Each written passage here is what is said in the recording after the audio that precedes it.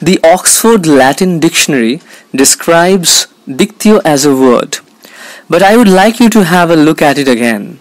If you do so, you'd find there are also other meanings mentioned in the dictionary. What you would see is that all the other meanings refer to words in usage. It basically implies that a dictionary is a collection of words and expressions where each entry refers to its use. But how did we get the word dictionary? Well, the credit goes to John of Garland, a 13th century poet, grammarian, and lexicographer.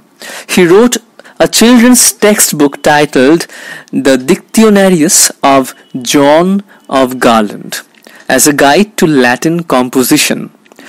The English word dictionary, the French word dictionnaire, and even the Spanish word diccionario are derived from dictionarius.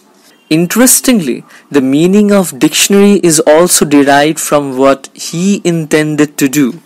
He basically prepared a collection of Latin words and expressions arranged according to their subjects in sentences for the use of learners.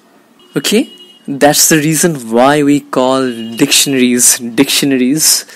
This was a different kind of a video. I enjoyed making it. I hope you enjoyed watching it. I hope you got to learn something new. I'll meet you again tomorrow. Until next time, this is RV signing off.